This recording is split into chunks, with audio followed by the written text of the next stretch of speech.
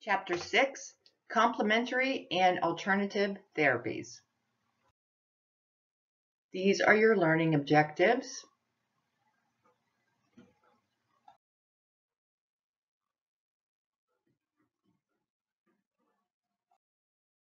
The mainstream of healthcare in our society is based on allopathic methods of treatment. Allopathic practitioners, these individuals use medical and surgical methods to treat disease and injury by finding what is wrong and fixing it. Allopathic medicine is based on observation, scientific research, and objective explanations. Complementary medicine, this includes practices and treatments that agree or will work with the allopathic therapies, and they are used in combination with medical treatments.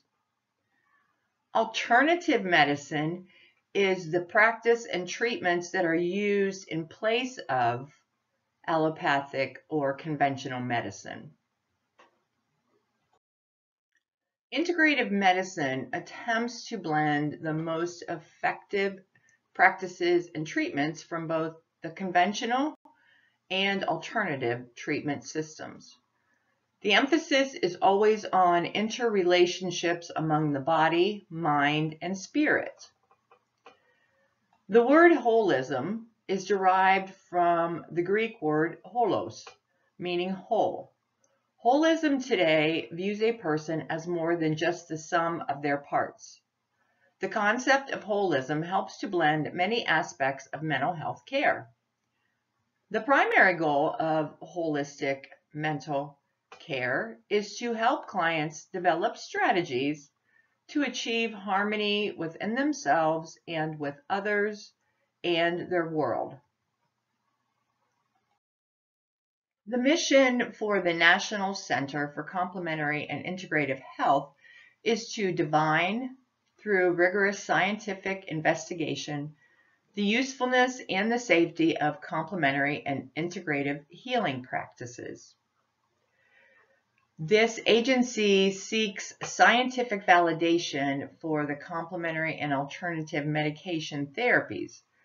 It also acts as an information resource for the public. These therapies focus on working within the body's natural abilities to assist the body to heal itself. Ayurveda is a healing system that was developed in India, and it means the science of life. This type of medicine is described as knowledge of how to live. The focus is on innate harmony of the mind, body, and spirit.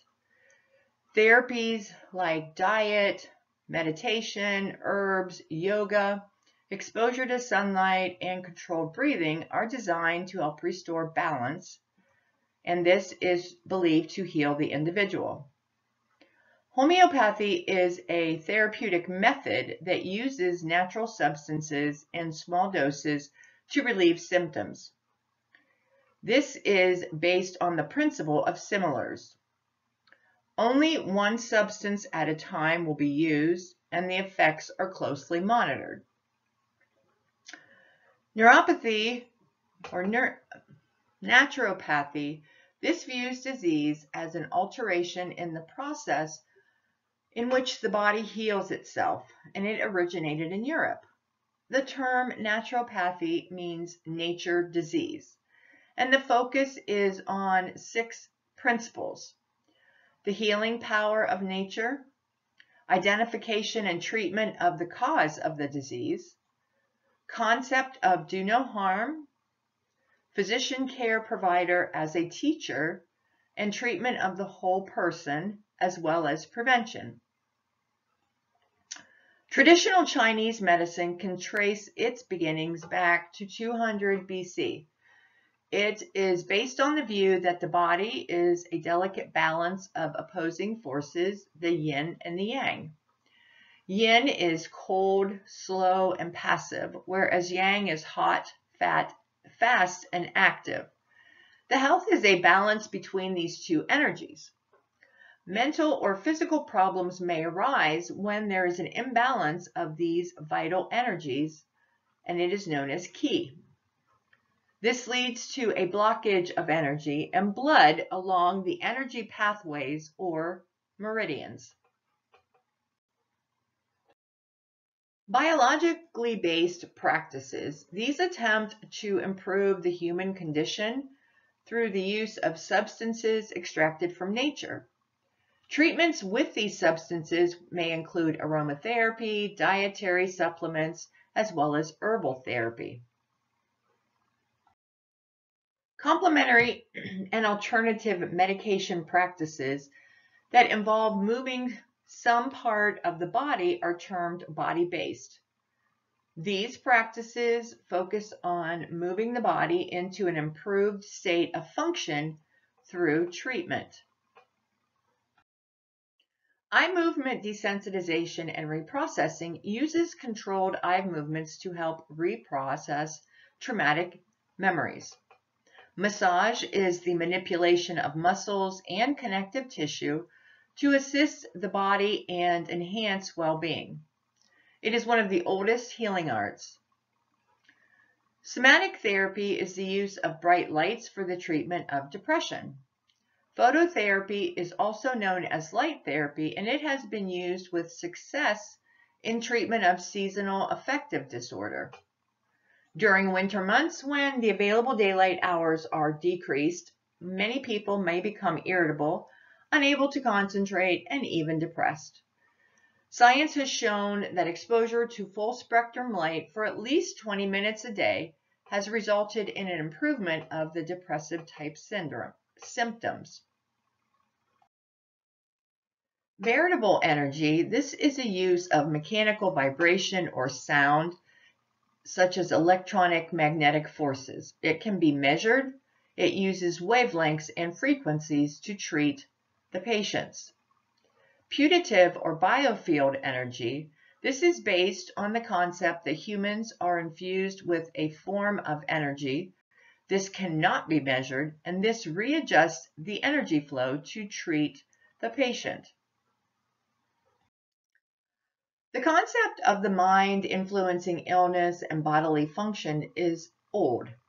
Much of the evidence demonstrates positive effects related to psychological functioning and improved quality of life. In addition, the risks of mind-body therapies are very minimal. Expressive therapies like music or dance, these are thought to help individuals express thoughts and emotions that they are unable to verbally state. Hypnotherapy, meditation, prayer, and spiritual healing are believed to help promote relaxation, decrease stress, as well as relieve emotional or physical pain. Practitioners of energy medicine believe in a vital life force energy that flows through the human body. The life form can be known by many names, and although these energies have not been proven scientifically, many therapists claim they can work with this subtle energy, see it with their own eyes, and use it to affect changes in the physical body and influence health. Biofeedback teaches patients to control their physical responses. This provides visual or auditory information about autonomic body functions. Body functions like respiration, pulse, or skin responses are monitored by machine while a patient practices relaxation techniques and changes the monitored data. Magnetic therapy uses magnets that are placed over painful areas to relieve pain. Repetitive transcranial magnetic stimulation has been successfully used to treat severe depression. Pulsating electromagnetic therapy enhances bone healing and is claimed to be effective with both sleep disorders and headaches. With the increase of electronic devices, mental health is just a click away. Telemedicine will use video and computer technology. This helps deliver care to remote areas and enable our clientele to consult with experts. Practitioners can also speak to and observe clients directly with webcams. Telephone counseling uses active listening skills to provide information and referrals. The first step toward mental health is often a telephone counselor. Radio psychiatry provides psychiatrists and psychologists who offer information, discussion, advice, and referrals in response to callers' mental health questions. Electronic communications offer a wide range of information as well as a means of communicating with others that may share the same problems. Treatment today is available online. Animals are consistent and non-judgmental. They are always accepting and help ease loneliness. Assisted dogs have helped people with physical disabilities for years. Acupuncture has successfully treated individuals with stress, anxiety, and depression, and it has been used in children with hyperactivity and attention deficit disorders. Some therapists use it to assist the client with detoxification from drugs or alcohol. Yoga and meditation will relieve stress and anxiety. The nurse must remember that the individual's culture has a very large effect on the outcome of the treatment.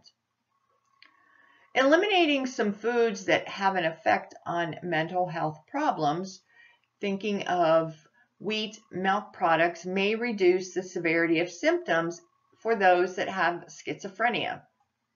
Certain herbal and vitamin treatments may ease discomforts of depression and hyperactivity, and some herbs like St. John's wort are said to assist with depression. Art, music, and dance all help to release emotions and foster self-awareness. Individuals that are recovering from abuse find that movement therapy will help them reconnect to gain a sense of ease and comfort with their own bodies. Music is found to stimulate the body to release neurotransmitters that increase well-being. Ministers, pastors, priests, and rabbis offer prayer and therapeutic listening. Although these individuals are not trained therapists, many of these individuals are wise in offering support and comfort. People with related problems will find great support and understanding with others that have similar experiences. Those who have been there are invaluable resources for empowering others towards recovery. Learning to control the body's fight or flight response, or the sympathetic nervous system, helps us to avoid the negative effects of stress. Techniques like guided imagery and creative visualization can assist the user to achieve a deep state of relaxation and then create a mental picture of healing and wellness. Before suggesting any type of CAM therapy, a nurse should do her due diligence and ensure that she has researched so that she knows the potential effects of the CAM therapy.